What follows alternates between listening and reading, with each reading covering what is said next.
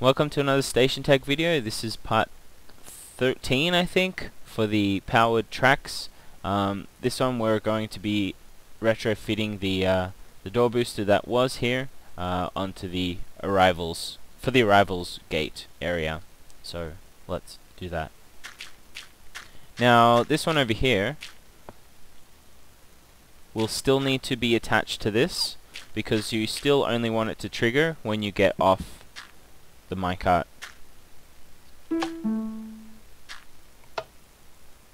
So only when you get off of it. So what we have to do here is a little bit of stuff. I know I'm just too descriptive today. We'll break out all this old track and figure out how we're going to do this.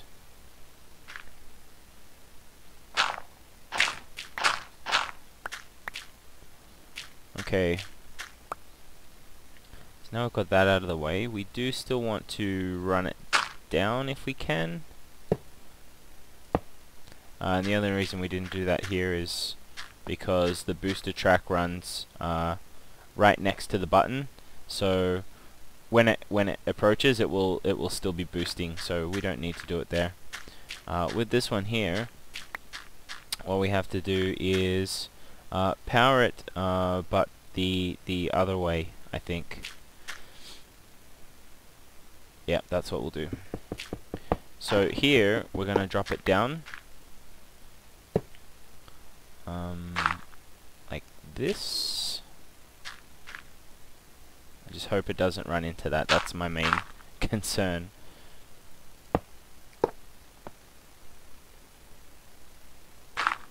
Like so.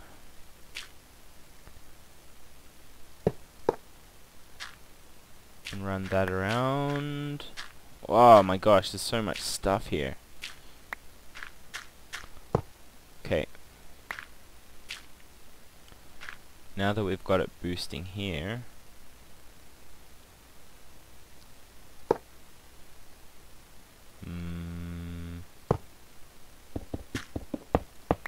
stuff doesn't like to turn very well, does it? Oh, that's not going to work. Have to move it back one.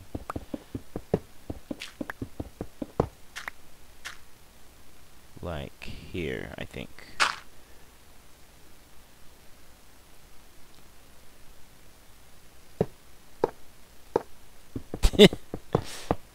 There we go.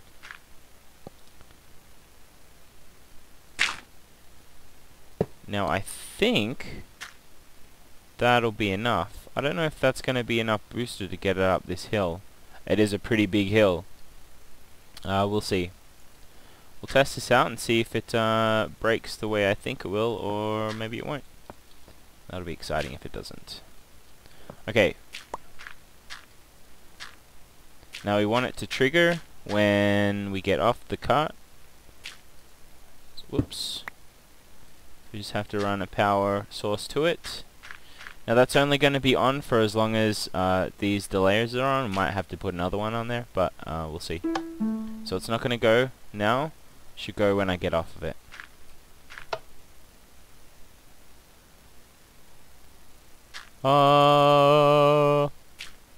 Cool, and it reset and everything.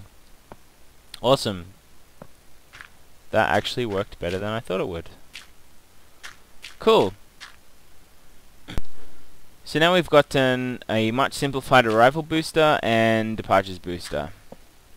The reason I didn't want to put it on this side, if you put it on this side, it's going to trigger when you get on the button, and we don't want that. We want it to get off. So we have to still put this pulse in here, just to make it delayed a little bit. Okay, and thanks for watching. Now this, I know it looks different. I actually added this in another part while I was fixing this, but I'll show you how to do this in the next video. So let's just say that that goes there and it makes it more reliable.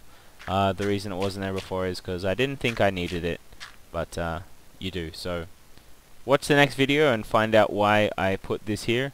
And yeah, thanks for watching. Stay tuned.